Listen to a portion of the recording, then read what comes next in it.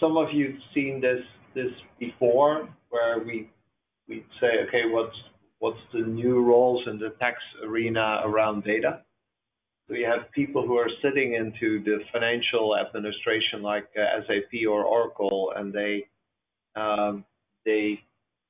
prep data to be ready for usage later on by their tax colleagues.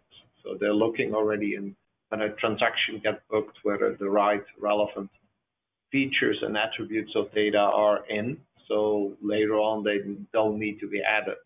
Is it the relevant data which is being booked for tax purposes, or is it different data which cannot be used for taxation, but often is used for tax purposes? The managerial books sometimes are confused and handed over to the tax inspector. This is the data set you need to analyze.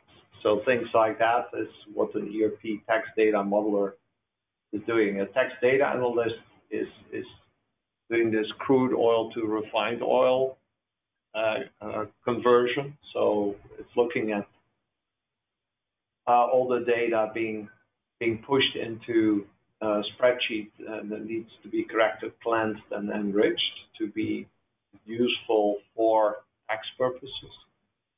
Tax data mining, that's someone extracting from that tax data lake the relevant data sets to present in forms of visuals.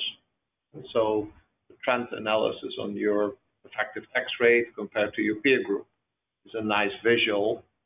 So who's actually doing that? That's the tax data mining person. And then taxologist is someone who connects all these data steps, if and insofar relevant for tax workflows and tax teams.